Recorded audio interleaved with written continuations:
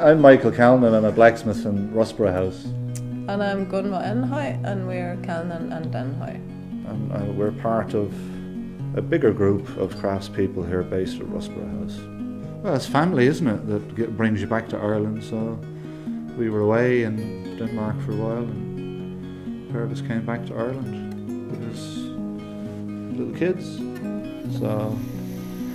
But we were both blacksmiths, so we came back to Ireland because we thought, well, let's do what it is we love doing. Why do we love doing it? It's very responsive. You got, the response from the material is very quick.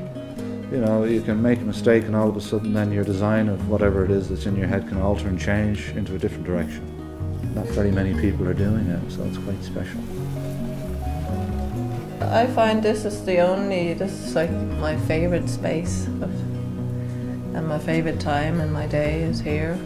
So whenever you haven't done it for a while, like gone to work, and you'd had to go shopping and boring stuff like that, you'd have to go here to feel pure and inspired and creative. And there's really like a zone there between the hearth and the anvil, with the fire on, and you might have some sketches that you've worked on in advance, but this is definitely where it's happening. If you know a little bit about what you can do to the stuff, you can get exactly the look you want.